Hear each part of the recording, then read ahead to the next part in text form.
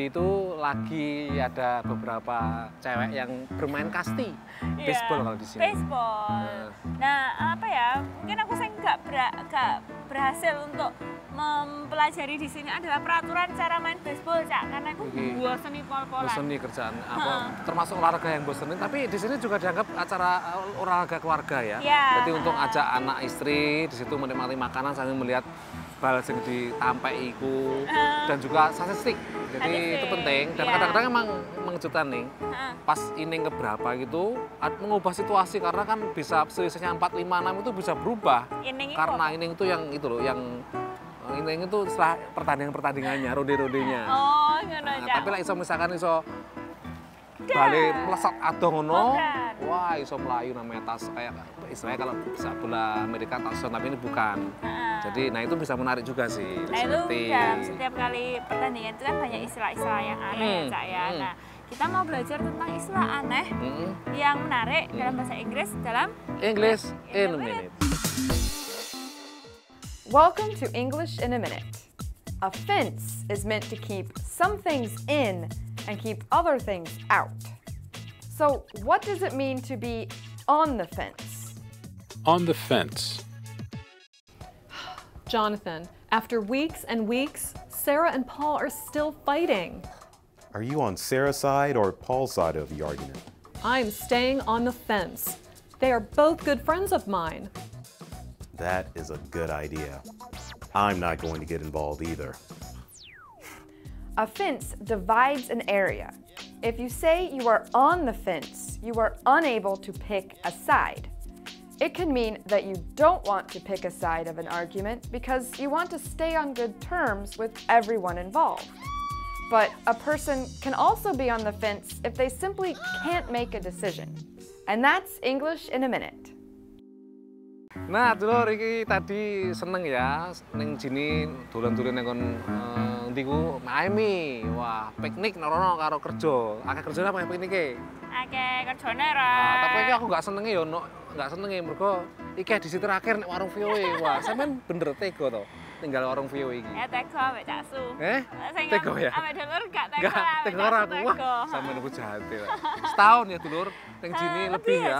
Lebih hampir 2 tahun. Jadi karo aku nge-host acara warung VOA. Nah, sudah setengah jam menemani sampean. Kita tadi kendala namanya siapa? Nggak tahu. Mariati paham. Kita lihat dalam acara segmen English in a Minute.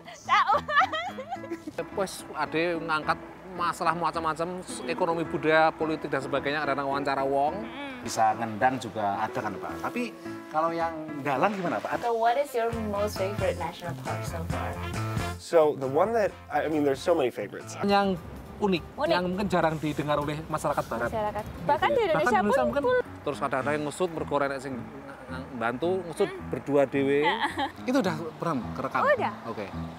Itu di review ya. Kalau merahnya belum ada kayaknya. Bentar. Cak ketutupan. Kelihatan apa? Jadi emang ya suka duka ning jini selama setahun weh iki dadi partnerku nge-host acara warung VOA ngoncone sampean. Seru-seru lah Cak. Banyak yang kesan-kesan. Banyak yang dipelajari dari Cak Su. Loh, aku tuh enggak bukan guru loh. Kok belajar piye? Cak Su kan senior. Senior, Mbah senior. Ceritanya iki ya dulur ya sebenarnya aku tahu Cak Su iku pas biyen Cak Su di CTV juga nge-host acara Salam VOA. Oh, ya.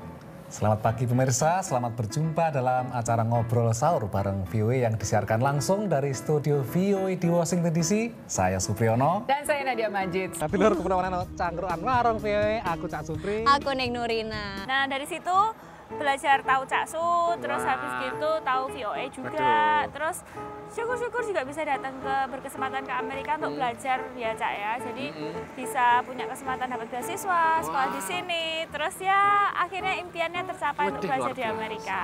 Jadi dari nonton VOA terinspirasi, terus oleh beasiswa anak Amerika, akhirnya kerja nek VOA sampai kayak siklusnya kayak enak tenan, cocok plek ngono ya. Nah saat ini adalah saat ketika dimana harus balik ke Indonesia dan apa ya, mungkin udah pengen mencari apa ya, suasana baru, terus pengalaman baru, juga berbakti pada negara. Nah itu penting. Jadi Ya, matur suwun sampean sudah menemani saya. Sami matur suwun, Nonton Cak. juga pemirsa Warung VOA di JTV. Mudah-mudahan teman-teman nanti kalau misalnya ketemu ning Jini nek dalan ning Surabaya wis disopo ae ning Jini. Wis ora nyakot wonge wis. Padahal aku lak galak, Lah Cak. makane ya wis. Jadi, maaf ya, Cak ya, Ya wis ada aku juga salah-salah. maaf. Ya wis ning matur suwun sekali lagi ya. Sami. Kalau sampean duwe pertanyaan dulur tentang berbagai hal ya atau saran, jok sungan-sungan kirim email ke warung@voanews.com Atau langsung mampir ke Facebook kami di Warung VOA. Aku ning sini untuk terakhir kali. Aku Cak Supri, nyuwun pamit dulur ketemu lagi minggu depan ya.